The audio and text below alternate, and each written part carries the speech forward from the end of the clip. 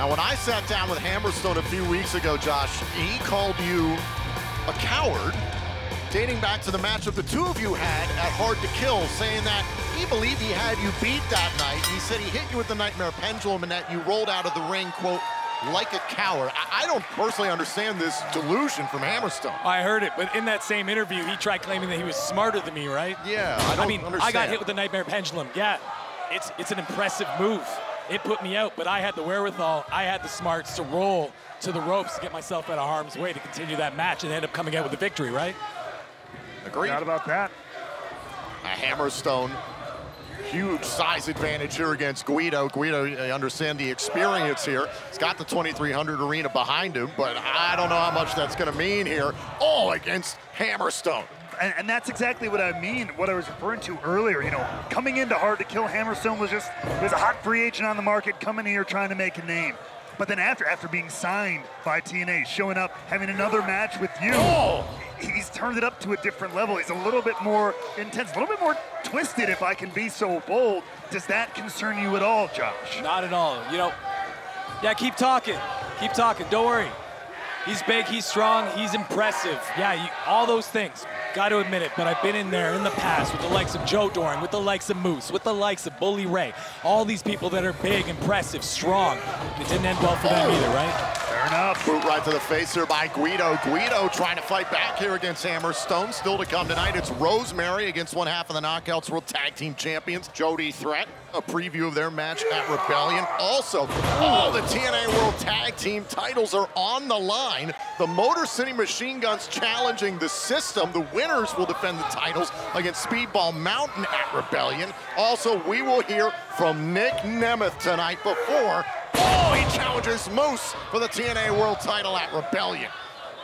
Right now, Hammerstone is just, he's toying with Guido. I'm gonna say it, he's taking his time. Now right here in front of us, right in front of the walking weapon. I mean, I've been asking for Hammerstone for weeks now. He wants to get in my face here right now. Okay. Anytime, anytime. I know in a couple days at Rebellion, I got you. Last man standing. Oh, now Zach Clayton in the face of Hammerstone. The new FBI out here with Guido. Saying, whoa, careful. Oh, now Clayton putting his hands on Hammerstone. That's what you want to do, huh? And that's a fair call. I know emotions are running high here. I have to agree with you. It was right in front of the official. We're lucky this match is still continuing. Perhaps Hammerstone manipulating the emotions of the new young FBI here, but Guido now trying to take advantage. Yeah, Guido trying to take advantage of the momentary distraction created by Clayton and Jazz. And that's what I mean, Josh. He's not just big and strong. He's trying to manipulate people. Cover here. Oh, and a power out by Hammerstone. Guido sent clean out of the ring. Matthew, I'm no stranger to mind games. Throughout this entire time here in TNA, my entire time, some of the best, Christian Cage, Bully Ray, all these people have tried to get in my head.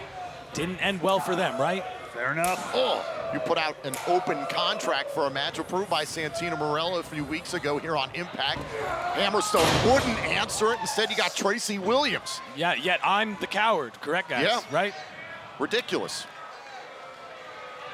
Well, now Hammerstone, we saw him beat the hell out of a cameraman. What the hell? No. It's all ridiculous, but, and you talk about that cameraman, what did he do? He put that headgear on the cameraman. He tried to do that to Tracy Williams. This is like his calling card as of late. Sending a message right here, right to Josh Alexander, sitting next to us. And now it's got Guido up in the torture rack, just like Hammerstone did to Tommy Dreamer last week. I got the message loud and clear, boys. And that's it. Hammerstone wins.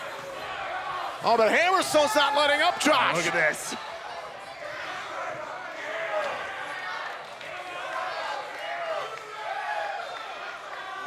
And Hammerstone finally releases Guido.